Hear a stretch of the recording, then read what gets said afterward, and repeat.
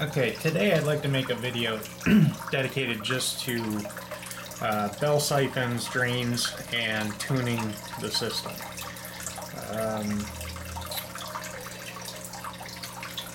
Let's see. There are a couple of problems that can crop up because of the way I made the drain here on the bottom.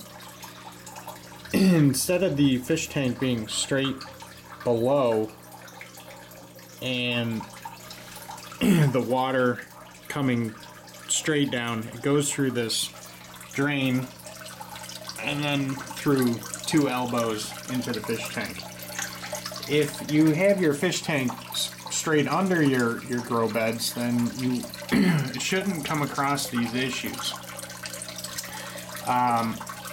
The first issue is the pipe here. If the pipe is raised backwards, where the outlet is higher than the elbow here beneath the straight pipe, what'll happen is you'll get a fill cycle on the grow bed where it'll drain, the siphon will go to break, and then it'll fill up a little more, and then the siphon will start again. I've seen this when you have what I call a negative rise to run, and or if you install a trap here. Okay, when I was testing, I installed a trap, and I thought it would be a good idea to have a trap to clean out any hydrogen that got stuck in the system. But what ended up happening was, not only did I have that half-fill grow bed, or half-fill false siphon cycle going on, but I also noticed that you had to, the grow bed would fill up with a lot more water because it had to push the water, the slug of water that sits in the bottom of the trap. And the same thing will occur too with a negative rise to run, because you'll have water sitting here in the pipe if this is angled upwards.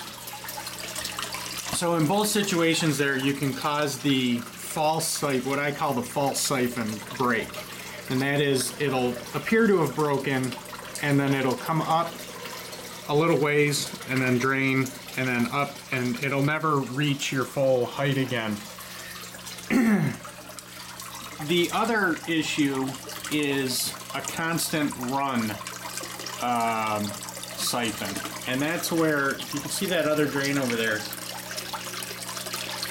That's where the siphon doesn't break. It just keeps draining and draining and draining and draining and draining and sucking and draining and sucking and draining, and your water level stays right there. See, it's kind of cramped for space here, but see how the water level is just sitting right there? And you end up where the siphon never breaks. It just drains and drains and drains and drains, and you'll get a gurgle now and then. That is caused by a number of issues, and I'd like to go into those. But first, let's look at this one that's going to drain successfully to find out what to look for here. This one's draining. It's in full siphon right now. You can hear a couple of gurgles coming out of the bell. And I want to point out right here, there'll be a large gulp, and right there, that was the large gulp, with the large gulp of air, and then the siphon is broken completely. That large gulp is what I'm calling the sweet spot of rise to run.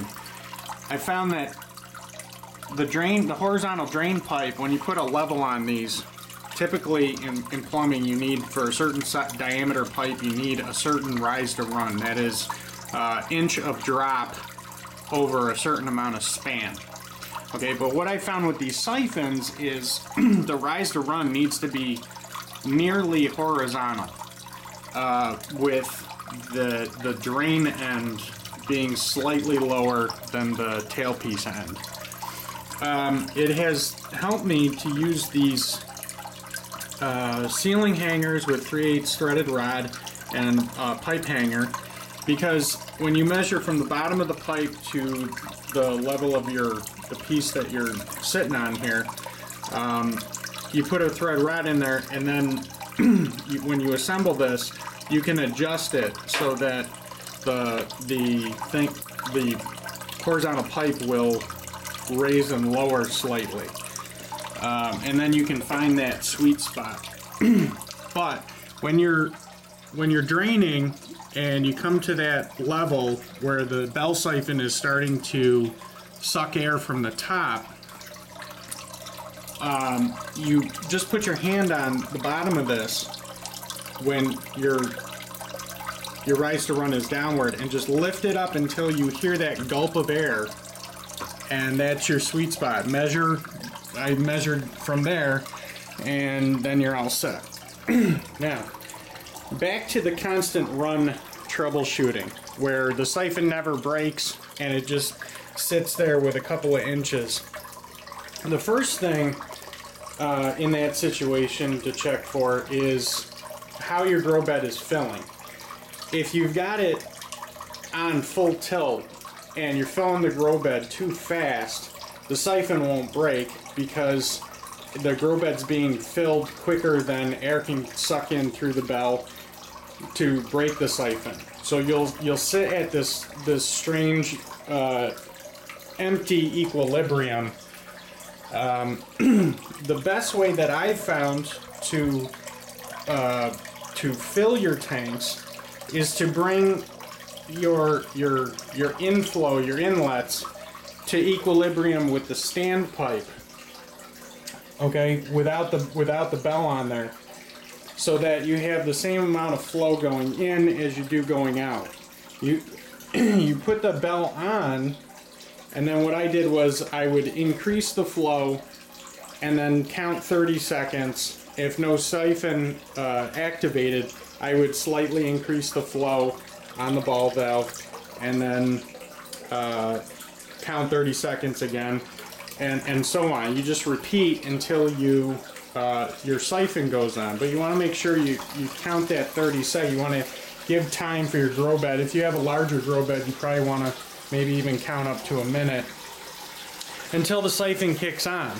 Once the siphon kicks on, then you know you're at your minimum inflow to create a siphon. Now,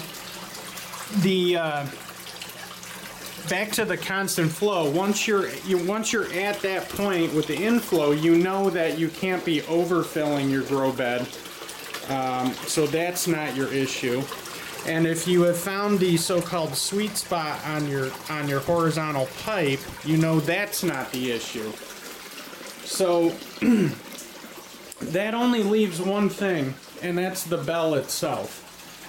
If I pull this bell out, I have inside here, I have a 1/2 inch diameter, 1/2 inch PVC pressure, the PVC pipe, and I have a bell here that is 1.5 inch diameter PVC with a 1.5 inch diameter cap. It's a flat cap, it's not a domed one. The holes at the bottom are simply a Forstner bit drilled 1 inch diameter, and then about 1 centimeter or 10 millimeters above that, I have a 3/16 air hole. And I've experimented with creating more air holes around the side just to see if that had any effect.